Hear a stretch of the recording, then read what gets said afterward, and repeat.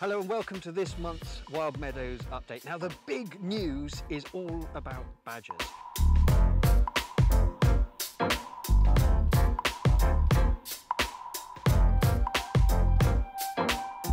We work closely with the Secret World Wildlife Rescue Centre in Somerset, and at the beginning of the month we received 4 orphan badgers. If you want to hear all about their introduction and the backstory, just click on the link right here and you can watch that film. Since they came, we've been looking after them, but they've been contained by the electric fence around the artificial set. Just yesterday we took that electric fence down, and so now they are living wild and free and at liberty to roam across not just here, but the entire countryside. Of course, they're going to face risks and dangers, but also all of the riches that a life in the wild will bring, and we wish them well. You can watch them on our live cams. We'll have a camera featuring their feeding station and also, of course, the cameras in the set. You don't always see them in the set because sometimes they're hiding in the burrows, but do go on the live cams and enjoy.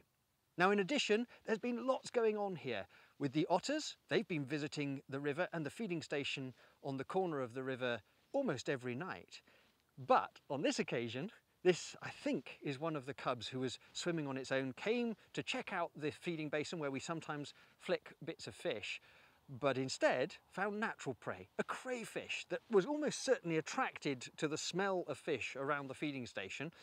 Look at its defence, claws in the air, presenting its pointy bits to the otter's nose, but this is an otter that's clearly experienced and has done this before and manages to get a meal, not without a nip on the nose, but frankly, a crayfish is no match for an otter. These crayfish, or many of them, are the invasive red-clawed, the American species, so quite frankly, from my point of view, the otters can eat as many as they want. And on our mini critter cam, we've been seeing plenty of action from voles, mice and shrews, but on occasion, their nemesis, a weasel. He's been visiting regularly, and this encounter was the first of its kind on camera. The vole feeding by the entrance, weasel approaches, boom, let's have another look at that. You can see at first the weasel is startled by the vole's reaction, but only for a nanosecond. He's in and grabs a meal. All this and a whole lot more. In fact, this Indian summer has been bringing the most wonderful riches to the entire grounds here at Wild Meadows. Enjoy, and I'll see you soon.